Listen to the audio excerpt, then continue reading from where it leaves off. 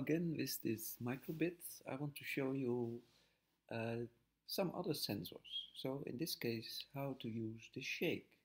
We start with a new project on this same makecode.microbit.org page, and we have these on start and forever again.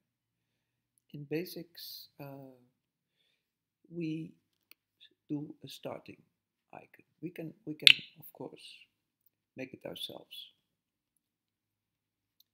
Let's do it like this.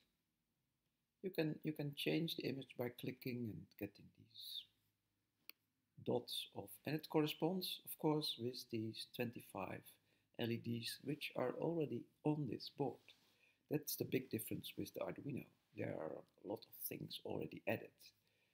I want to go to input and use this on shake command. So shaking is really shaking, and if you put this on shake in this programming field, you get this shake indicator here, and if you touch with your mouse, with the cursor, the simulated device, it really shows that it is moved.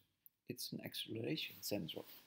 So on shake, let's do something simple, which is coming from basics, and show shake.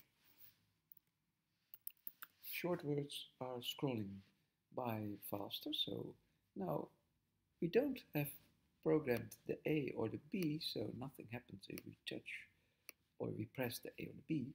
But if we shake, and that's by this thing, he will react and show what you have programmed on shake. Now, this is the shake, and we also have light, but that's in the next video.